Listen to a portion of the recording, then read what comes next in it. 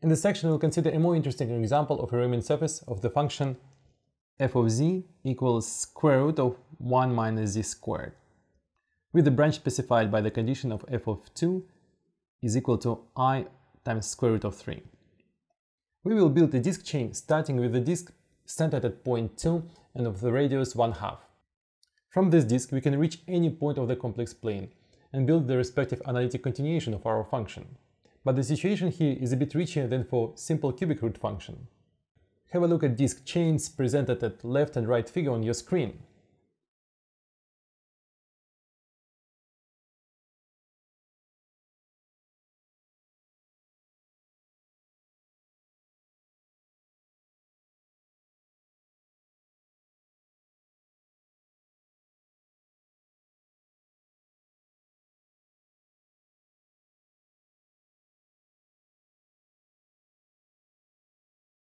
In the left figure, function comes back to its original value after just single rotation in the complex plane, while on the right figure, two windings are needed for the function to restore its value.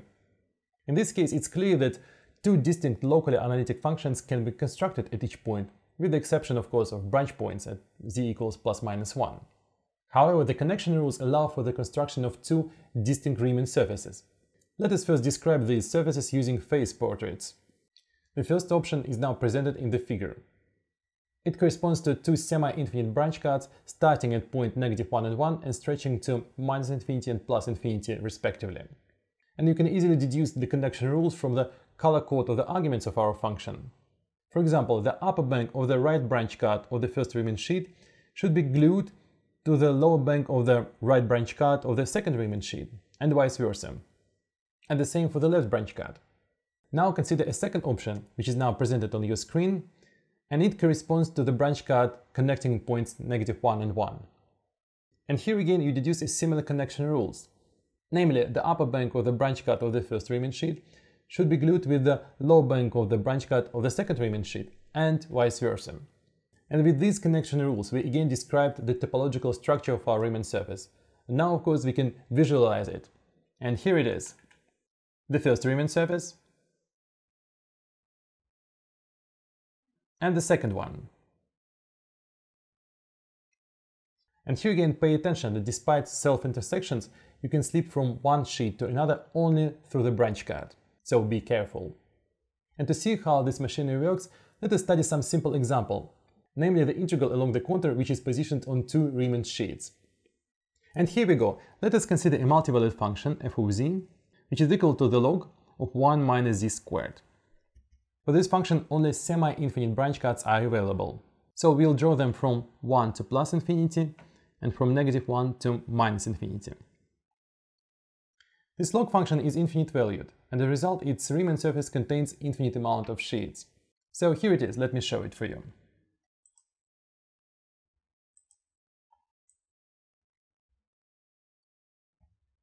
Now the amazing peculiarity of this Riemann surface is that one can draw an 8-shaped contour without self-intersections. Now it is presented in the screen, but let me draw it for you using just projections. So here it is. It starts at the lower bank of the right branch card and goes to the upper bank of the left branch card. Then it slips on the second sheet and starts on the lower bank of the left branch card and ends on the upper bank of the right branch card, where it is reconnected with its start point. So our assignment is to find the integral of our log function along this contour. First of all, let us choose the regular branch of our log function. And it is chosen in such a way that the function is real, as x belongs to the segment from -1 to 1.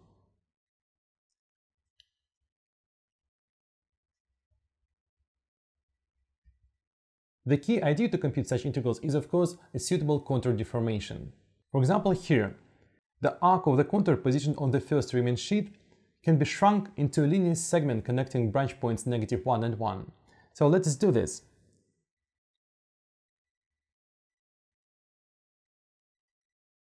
As the contour arrives at the vicinity of point -1, it needs to slip on the second Riemann sheet. To do so, it has to pass along the infinitesimal circle in the counterclockwise direction. Therefore, the argument of the function adds the value 2 pi. Simultaneously, the second arc of the contour positioned on the Riemann sheet below is shrunk into the same linear segment again, going from -1 to 1. But as the contour on the second Riemann sheet arrived in the vicinity of point 1, it needs to perform a second rotation around infinitesimal circle, this time at point 1, and in the clockwise direction. And the argument of the function adds value -2 pi, therefore returning to the original value of the function on the upper Riemann sheet. And this way the contour closes. The integrals along infinitesimal circles vanish as the radius of the circle tends to 0. And the result, our integral is reduced to a simple combination of two linear integrals of simple function. The first integral from 1 to -1 of function log of 1 minus x squared dx, while the second integral from -1 to 1 of function log of 1 minus x squared plus 2 pi I dx. And you see that these integrals have common term, the log function, which simply cancel when we sum them up. So only 2 pi I term remains, and we obtain 4 pi I as the result of the integration. This is the standard practice of the integration along the contour positioned on different Riemann sheets. You simply need to deform a contour into something more suitable, and then either using the residue theorem or something even simpler as in our case. In your homework you will encounter integrals with more interesting functions, but I hope you won't have any problem with them if you use just similar techniques. So good luck!